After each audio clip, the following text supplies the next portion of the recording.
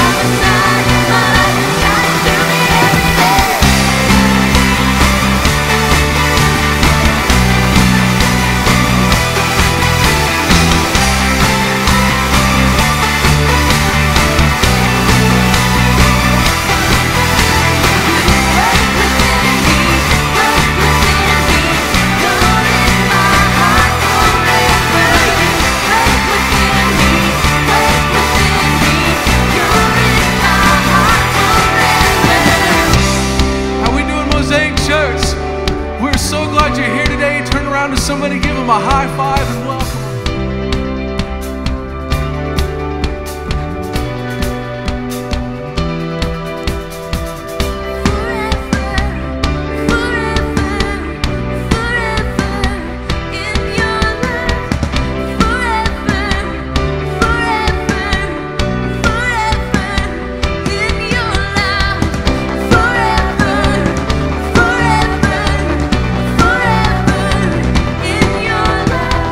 Forever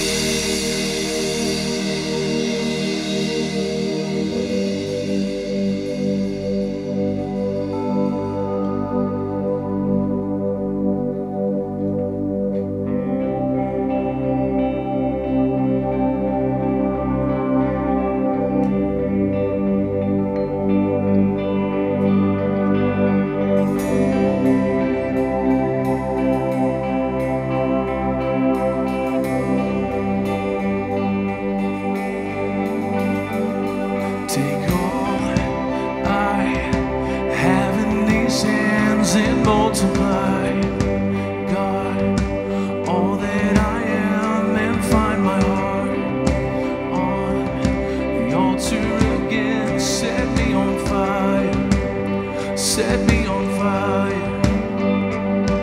Take all I have in these hands and multiply, God, all that I am, and find my heart on the altar again. Set me on fire, set me on fire. Come on, sing.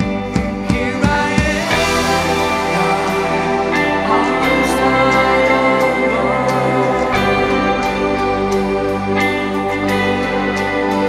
pouring out my life, gracefully broken.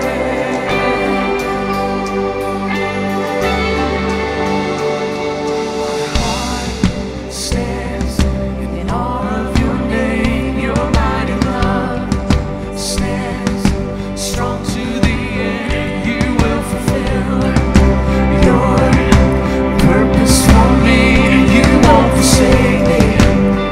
You will be with me. Sing it out. Here I am,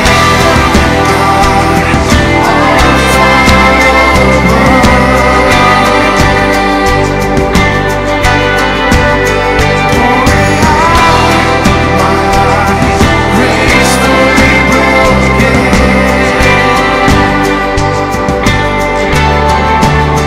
Here I am, arms wide open,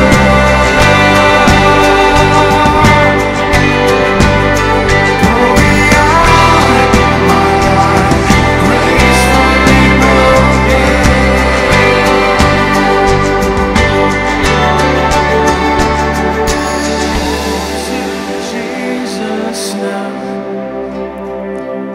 All to Jesus now, holding nothing back,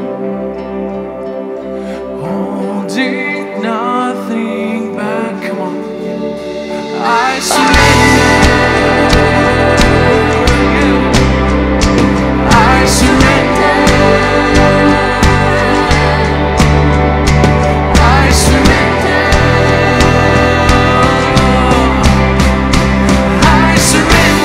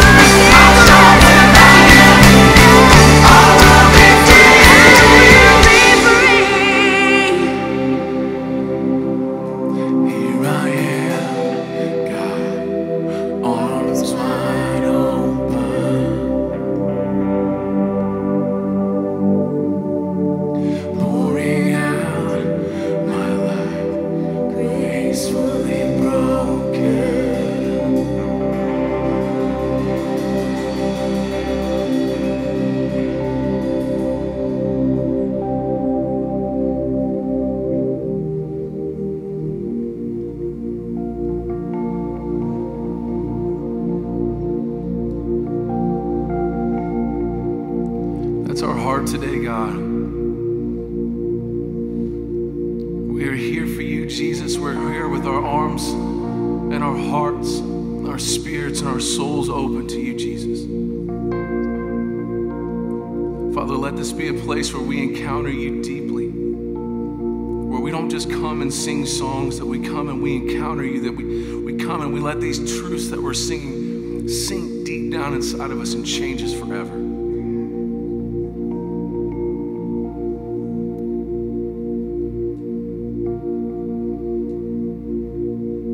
And there's such truth in that song. When we are weak, you are strong. And I know that there are probably many of us in this room that would feel that today, that would say that today. And some of us might say, man, 2017, I'm glad it's over. Can I tell you the best is yet to come? Can I tell you that we serve a faithful God? And you haven't seen anything yet. But you have to be ready, church. You got to be willing to step into it. You got to be willing to grab a hold of that truth with both hands like it's yours and not let go. It's real hard to do. But the payout is amazing. Are you with me? Just right where you are. If you just want to hold your hands out, close your eyes. And in your hands right there, I want you to place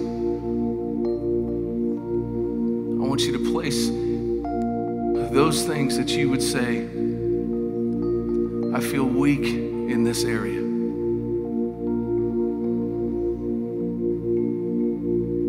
I'm lacking in this area. This area is beating me up. This area seems dead.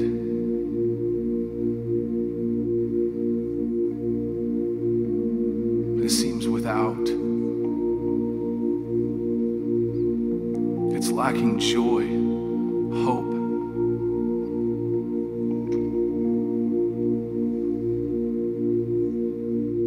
And as one body, one room, one church, one voice, as we all together right now, we lift our hands up and we give them to you.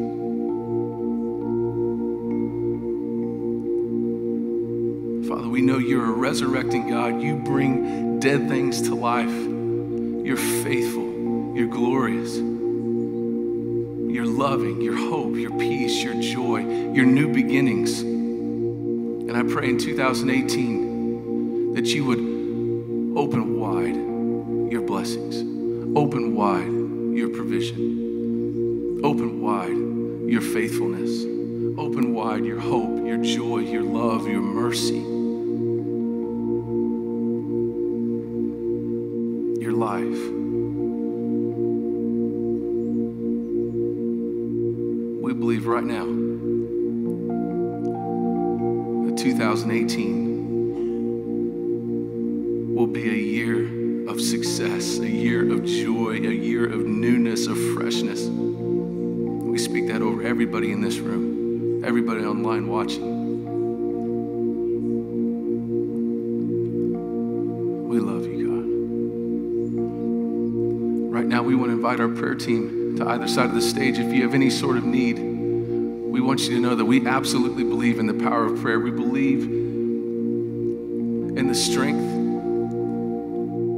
of speaking hope and life into whatever situation you have. And if you have anything that you need prayer over today, we want to invite you to come now.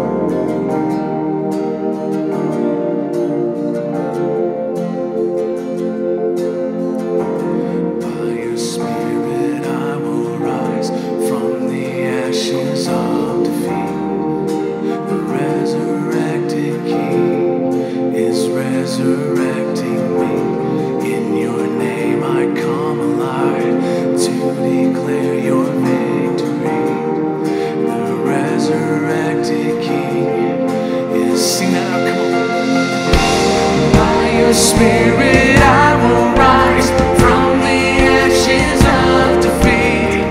The resurrected King is resurrecting me. In your name I come alive to declare your victory.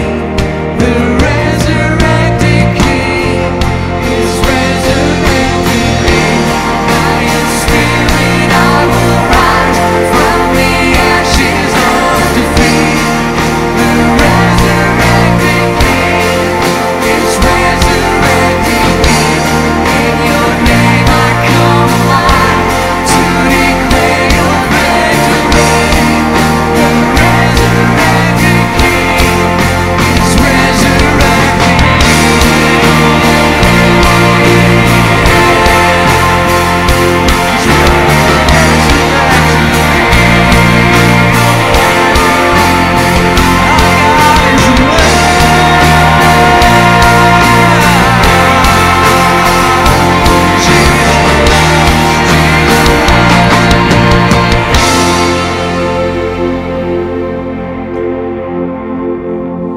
to where soldiers watched in vain was borrowed for 3 days. His body there would not remain. Our God is robbed the grave. Our God is robbed the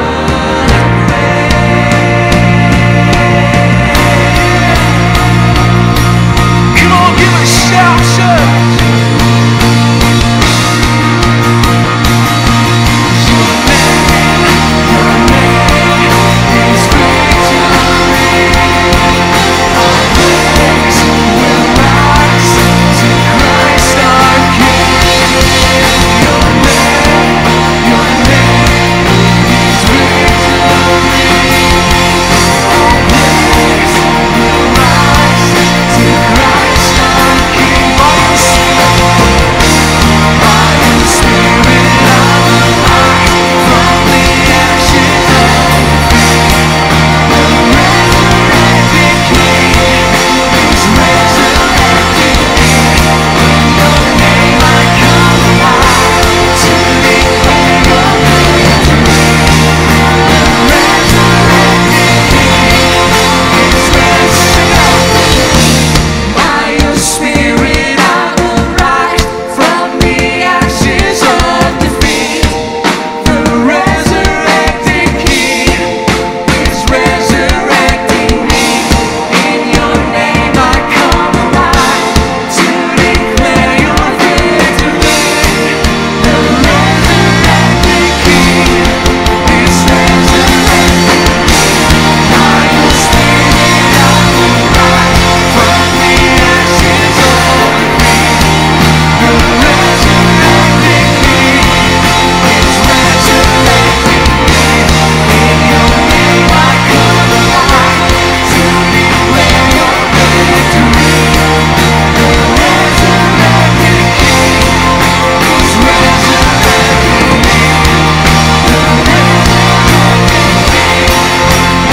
resurrecting me. The resurrected King is resurrecting me.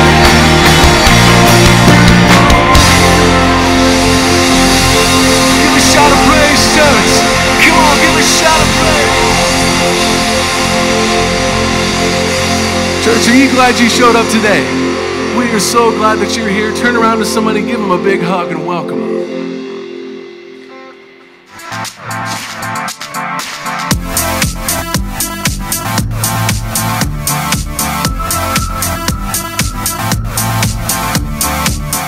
New Year's Eve party! Snacks! Fun! Party! Games! Hello, church family. Pastor Red Dog here, also known as Pastor Michael. I'm the Moyo Youth Pastor. I want to let you know about an amazing event we have tonight, 9 p.m. to 12:30 a.m. We're going to have our Moyo New Year's Eve party. That's right. Movies, snacks, games, prizes, and lots of fun. You don't want to miss out. Ages 5th grade through 12th grade. And parents, if you want to hang with us, you're welcome to come too. Hope to see you there. Come hang out with Moyo. Hello everyone, I'm Mark Ryan and I wanted to let you know about some exciting things happening in our church. The end of the year is fast approaching, which means we are in the process of preparing your giving statements. If you've had a change of address this year, please fill out an information card in your seat back with your correct information. You can drop it in the bucket later or at the kiosk in the lobby. We have a comedy night January 14th at 6 o'clock with a hilarious comedian named Michael Rowan. Make plans to come to this super fun, family-friendly night and make sure to bring your friends. If you're new to the church, you may have noticed these people all over wearing blue Mosaic t-shirts. They're part of our amazing servant leader team. We would love to add you to that team. If you have any interest in becoming a servant leader, fill out the card in your seat back and we'll make sure that you're plugged in. Make sure you stay connected with us during the week. You can do that on Facebook or Instagram, and you can stay up to date on Pastor Mark's messages with the podcast. You can even watch past services on Facebook or live stream. We are so grateful to have you as a part of our family here at Mosaic Church. If you're new today, we want to say welcome. We've been praying for you, and we are so honored that you've decided to spend your Sunday with us. That's what's happening in our church so far, but if you've missed something, you can visit mosaicokc.church for more information. Thanks for watching, and get ready for a life-changing message.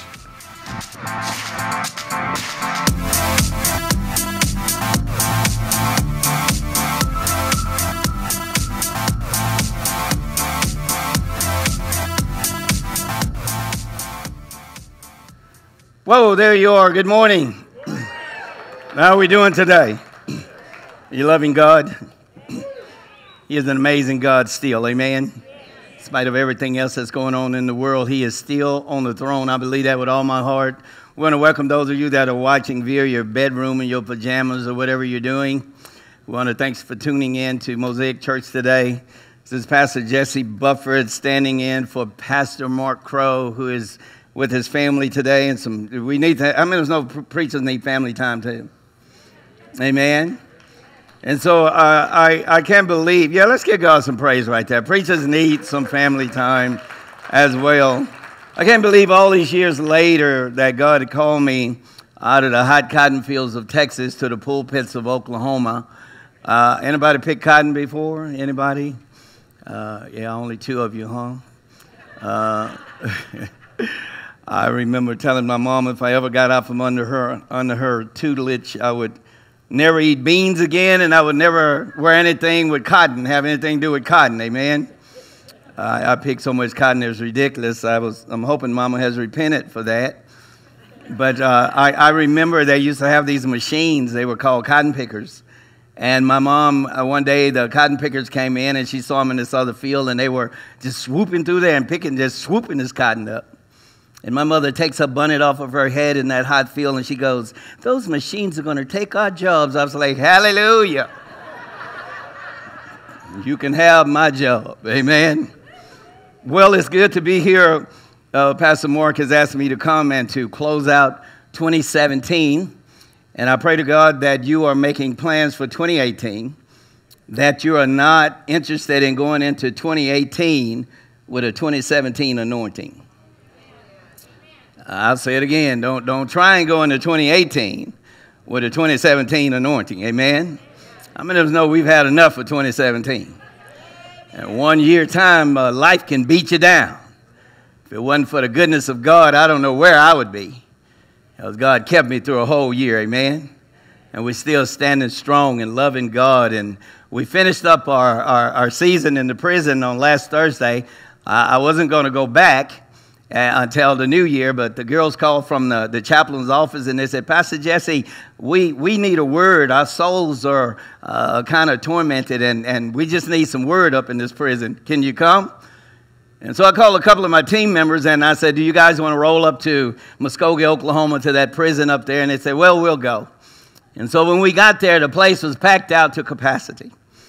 And there were a bunch of women in there who were hungry for God. They were like little baby birds that were waiting for the mom to drop a worm. Come on, somebody.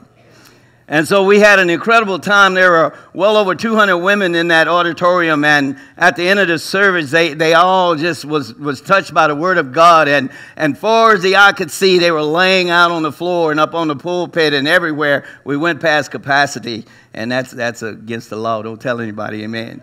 We had way too many women in there, but they were hungry for God, and their souls were touched. And so what I want us to do today is I believe God has a word for you today. As we go to Mark chapter 8 and 36, and quickly stand up one more time and hold your Bibles up, and I'll get going because I've got a lot I want to share with you today. This is something that we've been doing again as you repeat after me. This is my Bible. I am what it says I am. I have what it says I have. I can do what my Bible says I can do. Today, I will be taught the Word of God, and I boldly confess. My mind is alert. My heart is receptive. And I'll never be the same. Never, never, never. In Jesus' name. Somebody say, woo! Amen. Thank God for a lively church. Amen. I was in a church one time. It was so dead, I backed out and called Unsolved Mysteries. Look no further. I found them all. Amen. Well, listen. We know that ever since man was kicked out of the garden, there has been a longing to go back to the garden. When you say my back hurt, you just want to go back to the garden. When you say I have no peace, Pastor Mark has been talking to us about peace and joy and goodwill to man. And today I want to talk to you about something that if it is out of order with God, you will never have peace with God. Your household will not be right. Your life will not be right. You will not be all that God has called you to be if your soul is out of order with God.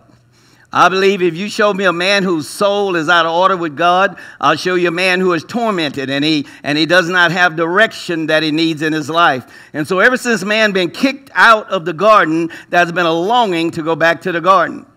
And just because you have a Bible and just because you have come to church and you do all the things and you know how to do church stuff and you know how to do church service and we know how to do all of that. But I'm reminded today of a man by the name of King David, who had stole a man's wife and committed adultery and had a man murdered, and he ran back to his throne. And the Bible says that he sit there on the throne. He looked like a king. He sounded like a king, and he gave orders like a king. But the Bible said that his soul was tormented, and on the inside, he cried day and night. He cried day and night. Why did he cry day and night? Because his soul was out of order with God. And so you can come to church and your soul still be out of order with God. And so I'm reminded of 33 years ago, a 2.5-year-old kid walked into my garage and she said to me, pulled on my coat. It was wintertime and I was minding my own business, trying to stay away from the Christians. And this little 2.5-year-old kid came out into the garage and tugged on my coat, and she asked me a question. She said, "Daddy, are you going to heaven or to the hot place?" And that was a question that really needed an answer, church. In other words, she was saying to me, where's your soul going to rest? And so I knew about heaven and I knew about hell. I had heard about both of these places as a little boy. And if I had my ruthers, I'd rather go to heaven than I would go to a place called hell. This is a place that we don't talk about much in our pulpits today for whatever reason. And we've come to a place where you almost got to be politically correct to speak the word of God anymore. Thank you for that one amen. But things have changed, and we're going to talk about that a little later on. But she was asking me, where is your soul? And at that moment, I was living the American dream. I had money in my pocket. I had money in the bank. I had money in the Teamsters Credit Union. I had 2 Cadillacs. I had a house, even had a dog in the backyard. I had everything that a man could want. I was a fairly good basketball player, and I was gaining popularity with the men that played basketball at the University of New Mexico, the Lobos. I hung out with them, and I could walk into a gymnasium and literally change the atmosphere, or walk into a room and change the atmosphere with humor. In other words, I thought I had it going on, But this 2-year-old daughter was really saying to her daddy in Mark 8:36, "For what shall it profit you, daddy, if you shall gain the world and lose your soul?" In essence, that's what she was saying to me. Daddy, what are you doing? What are you going to do with your soul? Is your soul not something that matters to you? What do you treasure the most is my assignment this morning. What do you treasure the most? What's the most important thing to you? And Pastor Mark has been talking about trying to bring peace to us and joy to us. But if your soul is out of order with God, you can forget about peace and joy. Just ask the man who was caught up in the Gadarene tombs. He was there cutting himself day and night. The world had beat him down, and he was in the tombs of the Gadarene tombs, and he would cut himself day and night. His soul was out of order. And Jesus said to his disciples, he said, let's go to the other side. Sometimes you got to go to the other side to help a soul out. If you have not won one soul in the year 2017, shame on you. I know it will get quiet right there. I'm not going to ask you to raise your hands if you have not led at least one person to Christ in 2017, but I will ask you this next year. Amen? A soul starting with yours is the most important thing there is on planet Earth. There's nothing more important than a soul. What do you treasure the most? The Bible says in Matthew 6:21, for where your treasure is, there your heart will be also. And most people quote it this way, where your heart is, there your treasure will be. No, no, no, don't get it twisted. Where your treasure is, there your heart will be also. Amen? I've heard it often said, if you show me a man or a woman's checkbook, I'll show you where her treasure is and where her thoughts are and what she does the most. I'm not going to ask for your checkbook, so you don't have to. I'm not going to show him mine, girl. I was shopping like crazy.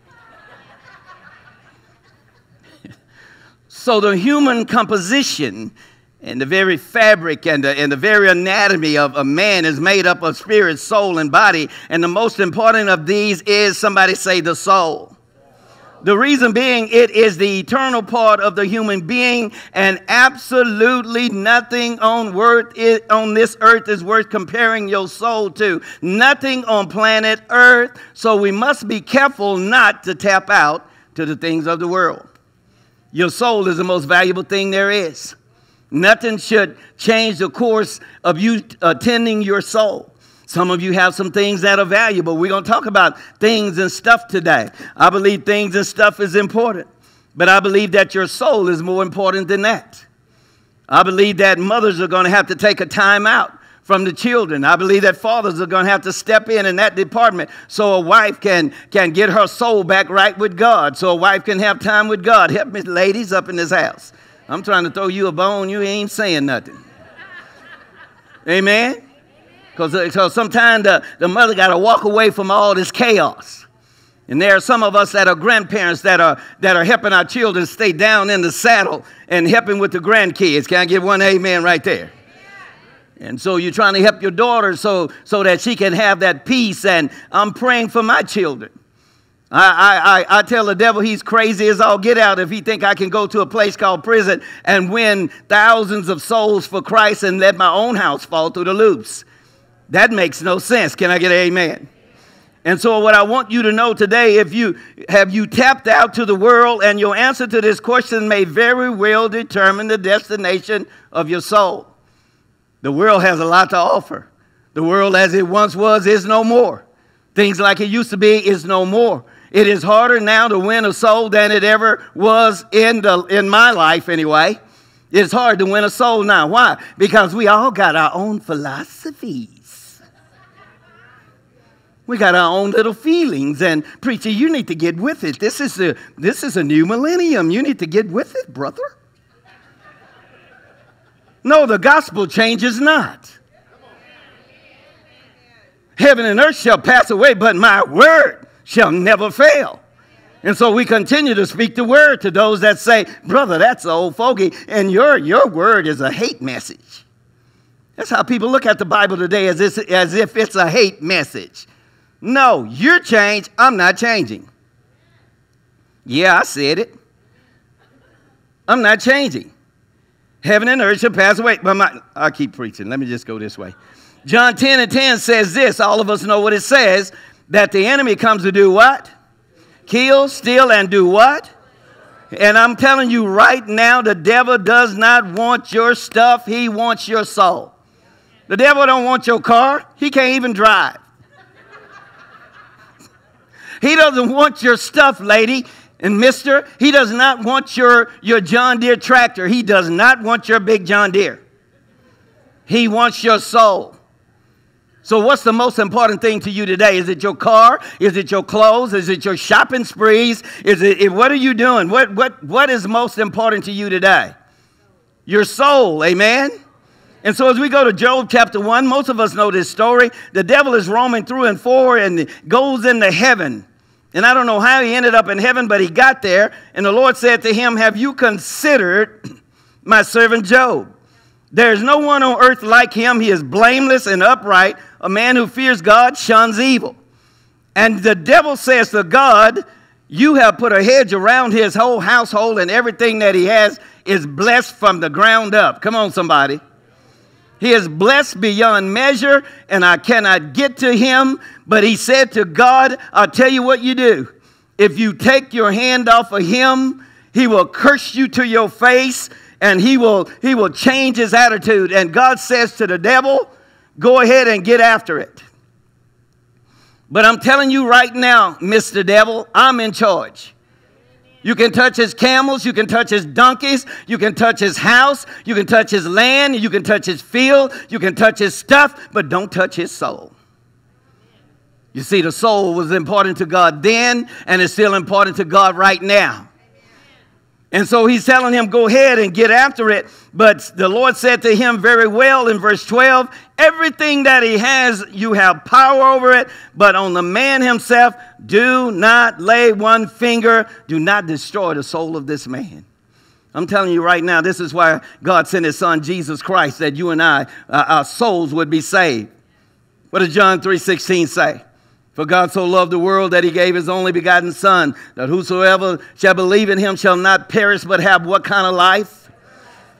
And the everlasting is that part of the soul. That's the soul that's going to be lasting. When a heart stops pumping, the heart stops pumping, the body dies and the mind goes. I believe the mind stays there somewhere. But there's something about the soul that still remains. And the question today is, where will your soul end up? Can somebody say, I hear you, preacher?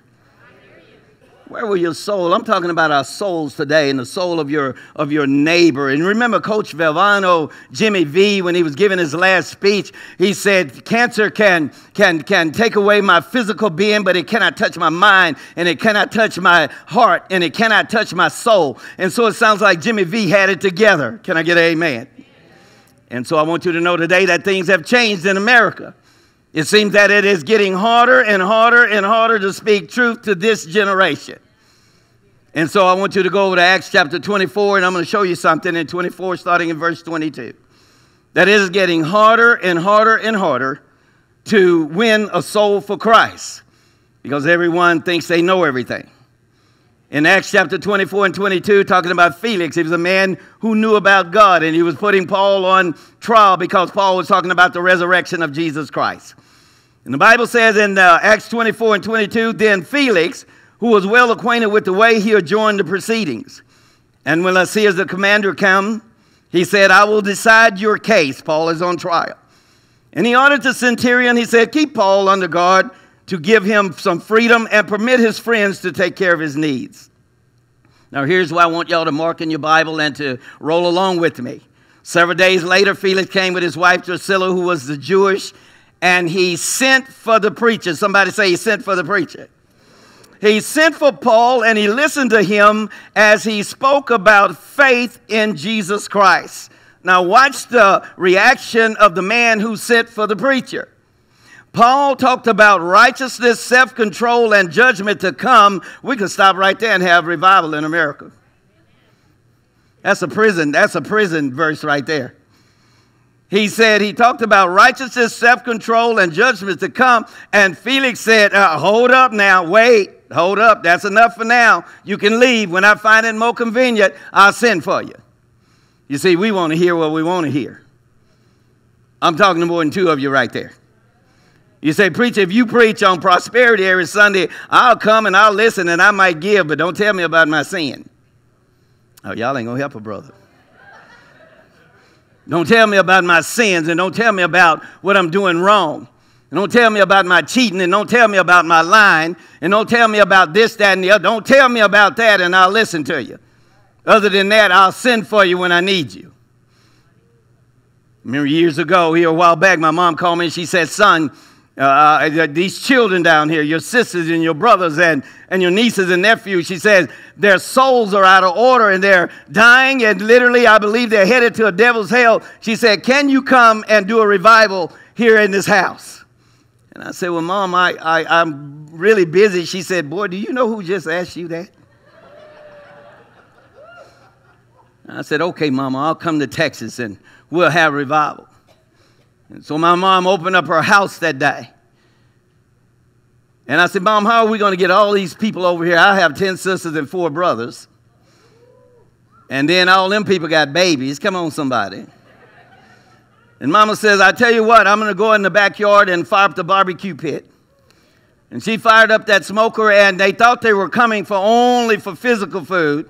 But when they got there, Mama said, get them now, son. Get them. They're here. Get them. Get them. There they are right there. Get them. And so that day, as I went on that mission, that my mother gave me this assignment, and 19 of my family members came to Christ that day. Amen. 19 souls were revived that day. And so I remember this clearly as after this revival, I was pretty tired, and one of my sisters called me on the phone, and she says, what gives you the right to come down here getting everybody saved? And I thought, well, that's interesting. Your bozo husband was one of them. He got saved. You ought to be thanking me and giving me an offering.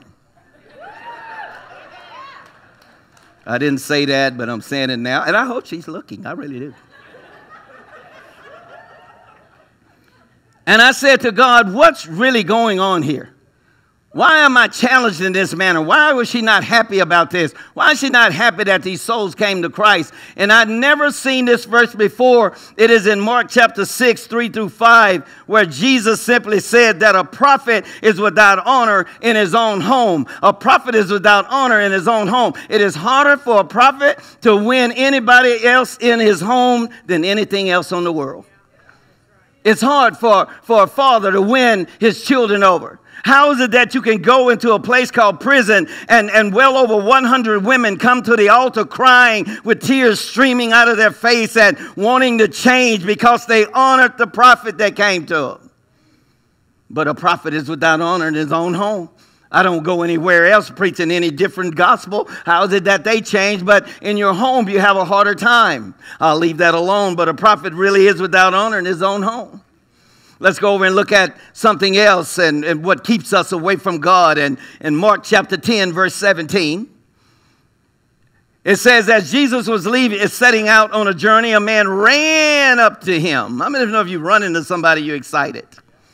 He ran up to him and knelt before him, and he asked Jesus, good teacher, what shall I do to inherit eternal life? In other words, it was a soul check.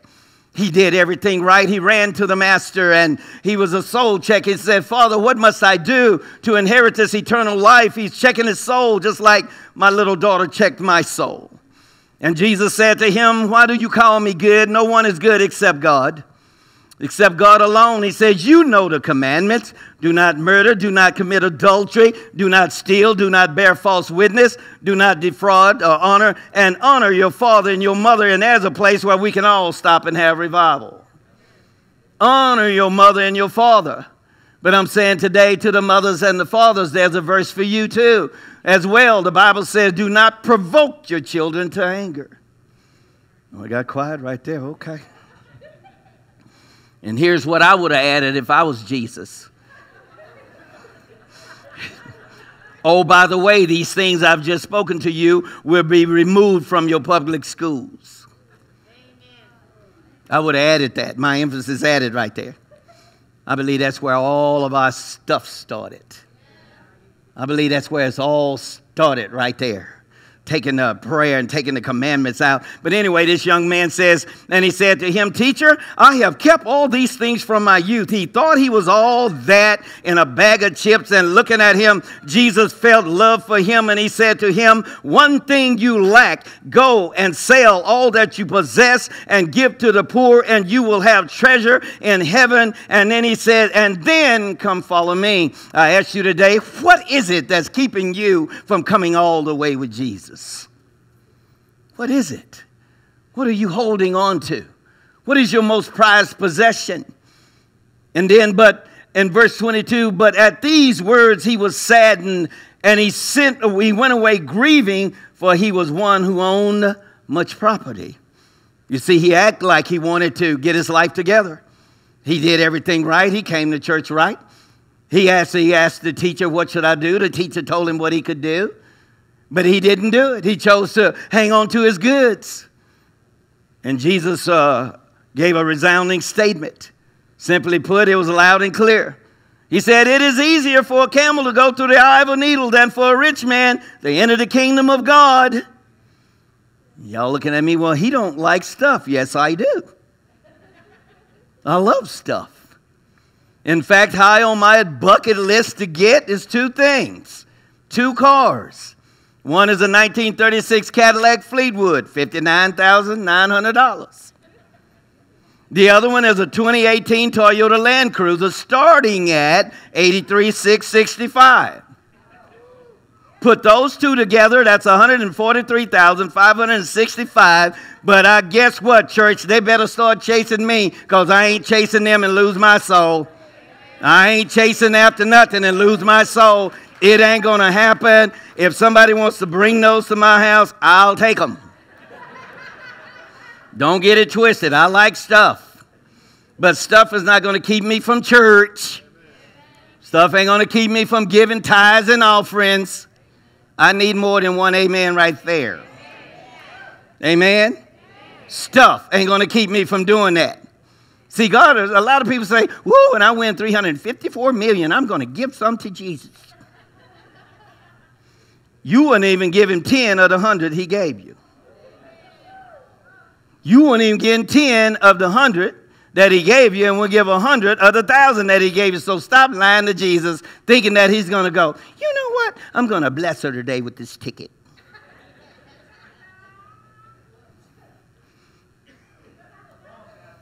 Got quiet. Some of y'all was like, "Man, there goes my ticket." Are y'all still here? So he's saying, what is the most valuable thing to you? And I want things to chase me. I like things. God puts me around people that have things, and they share things with me. Since I've been here in Oklahoma, when God called me out of New Mexico, he knew that I would need help. And he has put me around 5 or 6 people that has stuff. And they just give it to me. I don't go chasing after it. I just can't do it. I'm too busy for the kingdom of God. I don't have time to go restore no 36 Cadillac. That take too much time. Don't bring me no piece of junk to my house. Restore it. If I got to restore it, I got to waste up too much time. Running, getting nuts and bolts and carburetors and tires. No. You keep that one, bring the other one. Are y'all still here? I'm trying to help somebody, amen? And what I want you to know is that not very many people arrive at a funeral in their favorite car. And so the disciples, they were astonished when Jesus said this, and they said, well, who in the world can be saved then? And Jesus said to them, with man it is impossible, with God all things are possible. The disciples were freaking out. They was like, well, who can be saved? He said, Lord, we've given up everything as it is to come follow you. And then now you tell us that what do we have to do? What can we do? God doesn't want your stuff. God wants you to be blessed. He wants you to have stuff. He wants Mosaic Church to have every single speaker, guitar player, every single talent. He wants us to have it all. In fact, I believe God is preparing a great big old building somewhere for Mosaic Church right now, bigger than this. I just don't think this is going to be able to hold enough people. Thank God for you 3 excited people. The devil, give your neighbor a high five and say, the devil doesn't want your stuff. He doesn't want your stuff, amen. And there's a thing called the Big Five, Africa's most Big Five sought after trophy animals. They go after the lion for his bones, his teeth, his claws. And it's worth $50,000. They go after the elephant for his tusk, and the status of the elephant is vulnerable. Trophy, $25,000 to $60,000. They go after the white rhino for its trophy horns, and a trophy white rhino, the status is $125,000 and up. They go after the leopard for its beautiful skin, near threatened. Trophy leopard skins, $15,000 to $35,000. The Cape buffalo, they go after it for its horns as a 4 feet span, and they go after it from $17,000. They go after these things. Where are you going with this, preacher? They're only taking the most valuable part off of these animals. They're devouring them for the most valuable part. And that's what the devil is doing to you. He doesn't want your Gucci purse. Come on, somebody. He doesn't want your Gators or your eelskins or your Escalade sitting on 22s. He does not want your farm or he wants your soul. So what is the most valuable thing in this on earth to you? It has to be your soul. It should be an easy answer by now. Remember Cecil the lion? They killed, some dentist killed him, $54,000. They're devouring these animals for the most valuable parts they possess. The devil, he loves to come into the church, and his big five is a pastor. That's one of his big fives. He likes to devour the pastor. He doesn't want the pastor's stuff. He wants his soul. And then he wants to take down the praise team. Isn't our praise team doing an incredible job? You know what he wants to do? The devil wants to come in and devour Mark and his praise team. I give them some kudos for where they've come and what they're doing right here. But the enemy wants to start devouring them and taking their talent away from them. And it is not the talent that they want their souls. That's what the enemy wants. He wants to destroy our souls. In 1 Peter 5 and 8, it's simply saying, and he's talking to the Christians. He's saying, be alert and of sober mind. Your enemy, the devil, prowls around like or as a roaring lion looking for someone to devour. He's coming to devour you, looking for someone to devour, looking for someone to kill, steal, and destroy. But the Bible tells me that he came as a roaring lion. You know what he reminds me of on a good day? The one in the Wizard of Oz. The Bible says we can put him under our feet. Come on, somebody. Amen. Or do what Dorothy did. Just slap him. Psst, I know you're going on the trip, but I'm in charge. Don't forget it.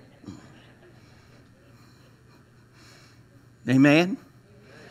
You have control of your life. Let me tell you something. It's all over your Bible that the enemy wants to destroy your soul. When they drugged that woman in who had been caught in the act of adultery, they didn't care about that woman. They came in all religious. Teacher, the law of Moses says we should stone such a woman. What do you say? They wanted Jesus to condemn her soul to hell. That's what they wanted. They didn't care about that woman. They didn't care about her. They wanted to destroy her soul. That's what they wanted to do. Many of you said, man, I wonder what it was like with Samson and Delilah. And Samson stayed all night with Delilah. Delilah didn't want that man's body. She wanted his soul. She wanted to destroy his soul. That was the one thing that she wanted, was his soul. She didn't care about Samson. She simply wanted to destroy the soul. But I've got a key ingredient for you. When you get to that point where you know that the enemy has tried to take you out and your hair begins to grow back and the anointing begins to come back on you and you stand in between them two poles and you say, Father, anoint me one more time. Just do it one more time. The enemy is trying to take your soul. And I'm going to tell you something right now. The other day, a man took me through his barns.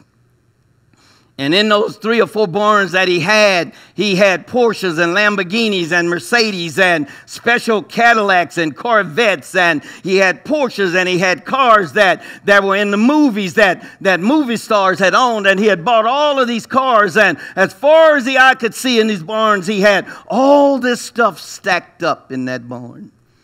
And I like stuff. I'm not against stuff. But I pray to God that when you're collecting stuff, that your soul is right. I like stuff. I don't have a problem with stuff.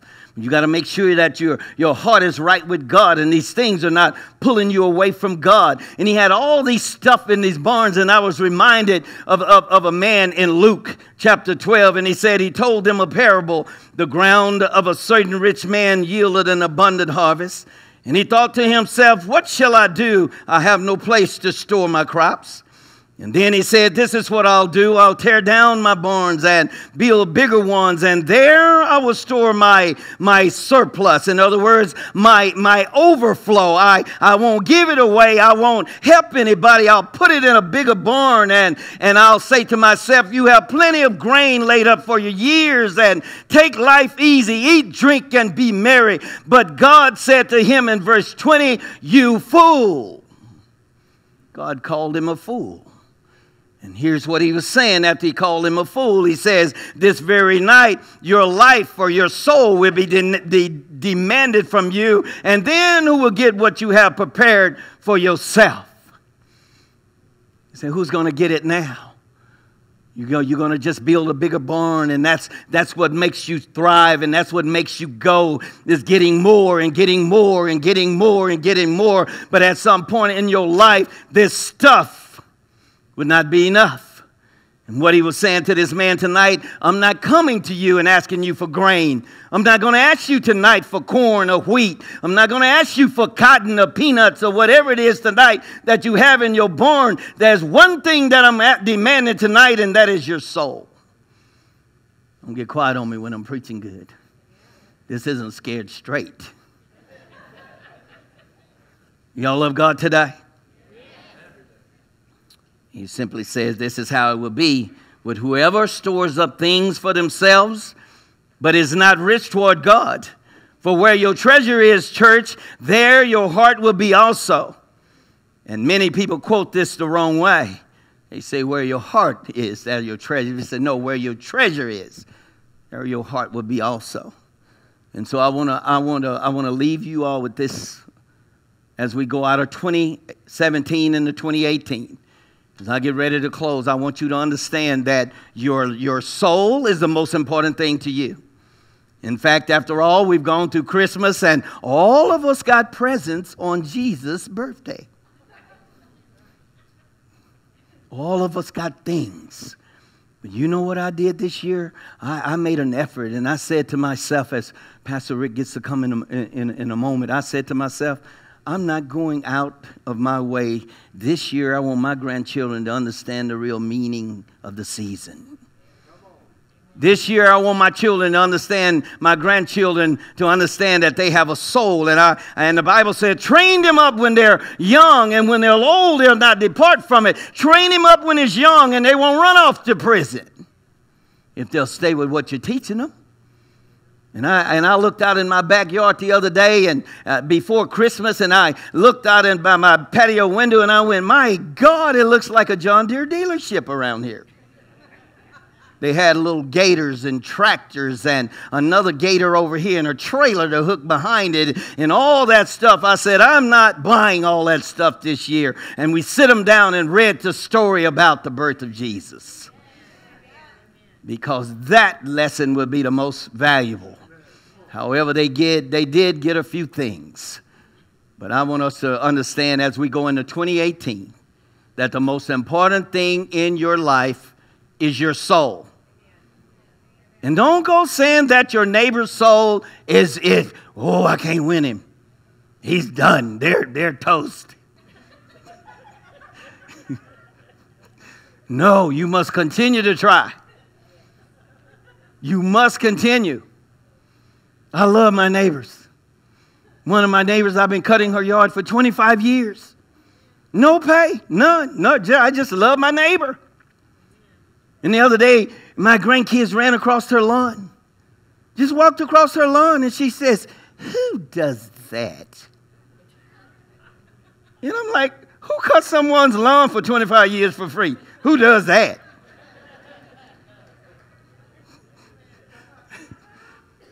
This is a lady that I'd gone and prayed with in her house and prayed for her kids, and she was irritated. You ain't going to win your neighbors being irritated.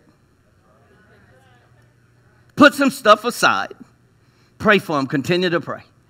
Bow your heads with me. I want to pray with you today. There's a simple message today is what's more important to you today?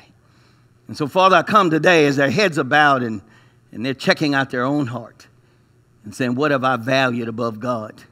What have I valued above going down to the church and picking up a broom and sweeping the sanctuary?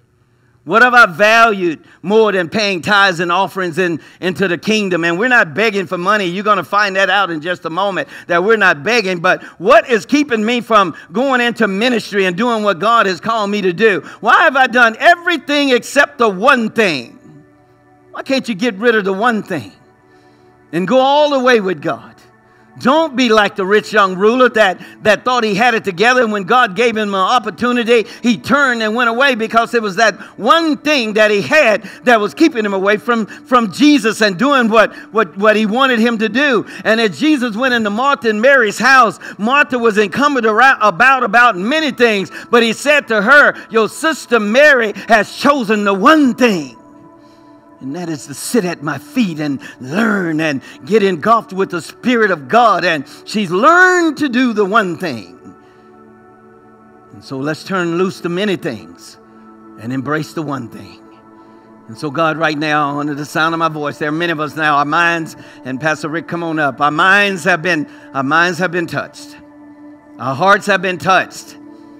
Our minds can't think the same way. You cannot go out of this house thinking the same way. Turn loose that one thing that keeps you away from doing what God has called you to do. Some of you need to get back in ministry. Some of you need to get going again. Some of you need to stand up and let go of that offense and let go of that man and let go of that woman and let go of stuff. Somebody say the one thing. And that one thing is a walk with Jesus Christ. And so I tell you that we go into 2018. Getting prepared to take this region to new levels. And Pastor Mark, we thank you for this opportunity that you've given me to share as we close 2017 and get our troops ready for 2018. In Jesus' name. Thank you, Pastor Jesse. Love you, brother. Some of y'all know that, but that's one of my best friends on this whole planet. He stood beside me and been with me, and I've been beside him and been with him for over 25 years, but at any rate, some of y'all know me, some of you don't. I kind of forget that because I'm not here as often as I used to be. I did want to let you know that I'm Pastor Rick Ratliff. I am your executive pastor. I know I'm not here all the time. When there was no Mosaic Church, there was Mark Crow and Rick Ratliff, and we had a dream that God had given us about Mosaic Church. And by executive pastor, really, Mark has put me and God has placed me in charge of the finances of Mosaic Church. And I wanted to share with you, basically give you a state of the church address, if you would say, on this last day going out of 2017. And I felt like the best way I could do it was I want to tell you a story. So if you'll give me 4 minutes, we'll get on out of here and we'll bring the new year in correct. But I think it's really important that you hear what's been going on here at Mosaic Church. So when we were over at Noah's, we were meeting in a little event center over there. And God told us that it was time to move and we needed to grow. We couldn't grow there. And we moved, and he gave us this incredible building that we're in now.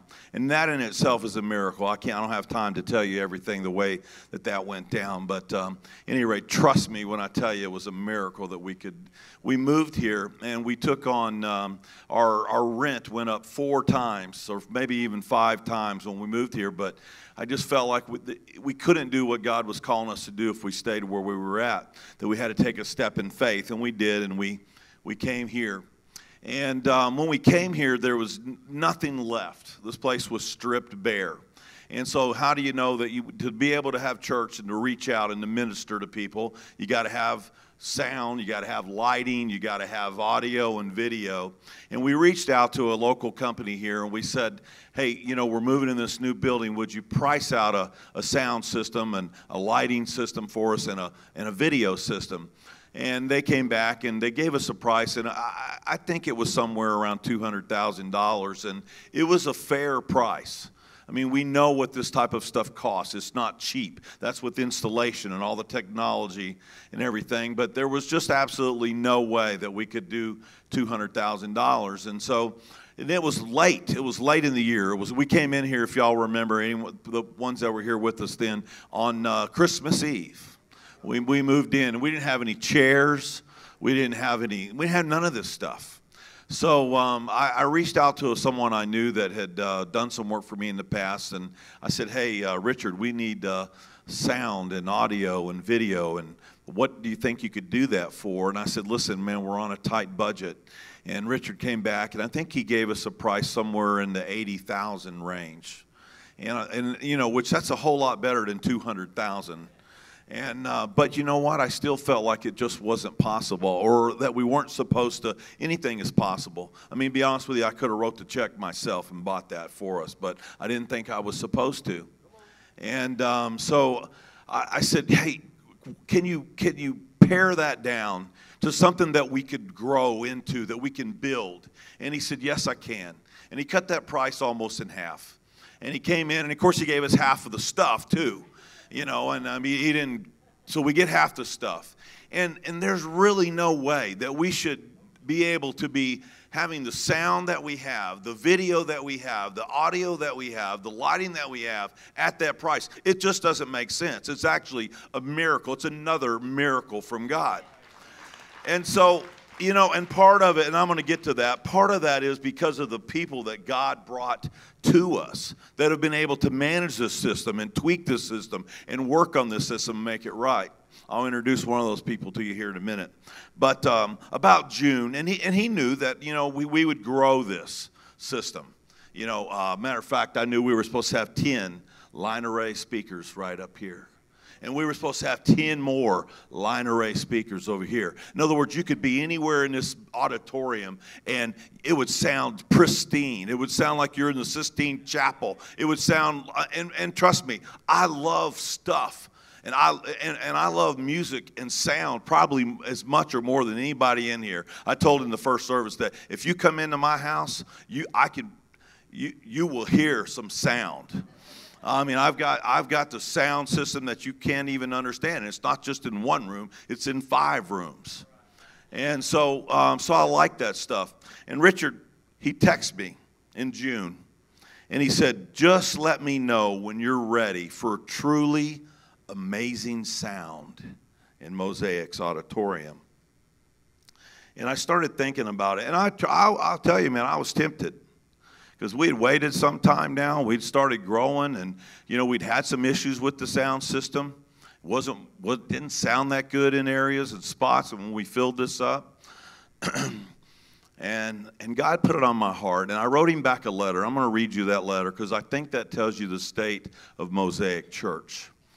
And number one, let me just tell you that you guys are incredible. This family of people that call themselves members and servant leaders at Mosaic Church have given beyond what I could have imagined. We've been able to do more than I could think or even imagine. And so I wrote him back and I said, I surely will, Richard. When we're ready for truly amazing sound, I'm going to write you back. I said, but we've budgeted no church improvements. And although we would love to have amazing sound, the sound you installed has proven adequate, and we're thankful for that. I said, we felt like God has called us to budget towards missions instead of capital improvements. We're giving over $3,000 a month into an Oklahoma prison ministry. We've been able to give thousands, over $1,000 every month, to an orphanage, a clinic, and school in Haiti. We've been able to give monthly to a young leadership training ministry called Young Life. We have consistently been going into one of the poorest public housing complexes in Oklahoma City and giving food and clothing. school supplies, haircuts, and just simply loving on the kids and the families. We've been able to sow thousands into other local churches, and that doesn't even make sense. Most churches are not sowing into other local churches, but I felt God said we were supposed to. So we've been able to help them to minister to people and to exhibit how we are all one body of Christ. We've been able to touch hurting people's lives through our benevolence, giving for unexpected funerals, food, housing, and utilities. We were able to give thousands into hurricane relief this year, both in Texas and in Florida. We gave through the Baptist Men's Disaster Relief and the Samaritan's Purse. We have an online ministry that has brought the good news of the love and mercy of Jesus Christ to India, Saudi Arabia, Europe, Central America, and throughout the United States. I said, Richard, I'm truly amazed at what God has allowed us to do in just over a year in ministry. And thank you for the part you have played in helping this incredible ministry called Mosaic Church touch people in Oklahoma City and around the world. And all of this has been accomplished, I didn't tell him this is for you, with just 5 paid staff members. I'm a volunteer staff member, just like Kevin and Robin and Anita and anyone else here. But you know what? God has trained me over the years, so trust me when I tell you this. Your giving has touched thousands of people around this world this year. We've helped people that desperately needed someone to show them the love of Jesus Christ. So proud of you guys and the ability that you've had to sacrifice and do the right thing and listen to the Word of God and then do what He says do. And I told Richard, I said, yeah, we'd truly love to have amazing sound, and I believe we will one day soon.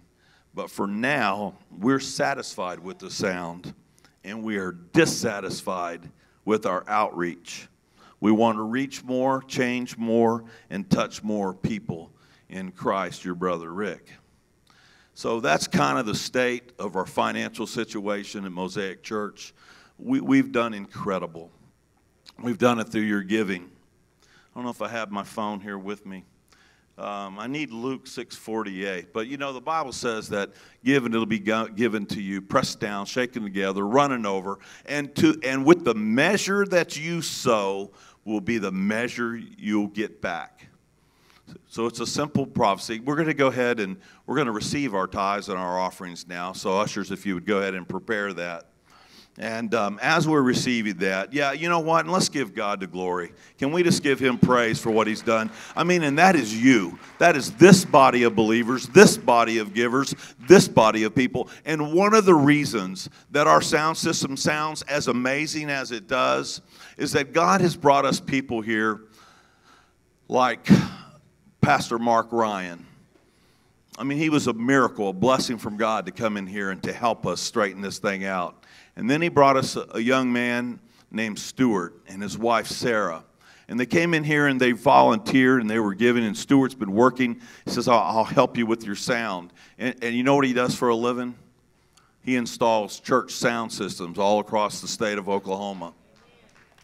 And so beyond that, I do want to introduce this couple because they will be the 6th staff member that will start. He's already started kind of, but he'll start full-time here at Mosaic Church as our community group pastor. So if you want to get part of a community group and you want to be around people who love God and have the same kind of interest that you do, stand up, Stuart and Sarah. I want to introduce you to our newest pastors, Stuart and Sarah Jenner. And he is mostly responsible for our budget sound system sounding like $1 million. Are we ready to pass have we done the offering? We got the buckets passed and all that? Already done it? Pass those buckets. And as we pass them, I want to say, hi, Pastor Mark. I'm so glad you're somewhere where it's nice and warm and sunny. And I'm here in Oklahoma where it was -2 this morning. You know, some of you guys know the reason I'm not here all the time is because I operate a couple of businesses in South Florida. And when I walked through the doors this morning, the people who know me well are going, why are you here? Because usually when it's cold, I'm going to be down in South Florida.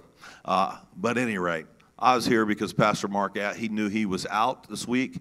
So thankful that he gets to see his grandchildren and his children during this time. And I'm so thankful that we have a preacher that can bring it like Pastor Jesse Bufford in Mark's absence. Thank you. So everybody, if we're done taking up the offering, I know y'all have done the best that you can do. Continue in 2018. I believe that God's going to do an amazing thing here at Mosaic Church. The people that are supposed to be here are going to come in. We'll have to pull back the curtains for every service. I think we'll be doing 3 services before 2018 is over. We'll probably have 3 services on Sunday. And you know what? And we're going to do more here. And we're going to do more around the world. We'll be able to reach out and touch even more people than we've already been. So let's go ahead and stand together. We're going to go out 2017, our last time to meet here, with a big old shout of hallelujah. Do it like you were standing in Times Square and the ball's dropping down and it's striking midnight. How would y'all do it then? 1, 2, 3. Hallelujah. I love you guys, man.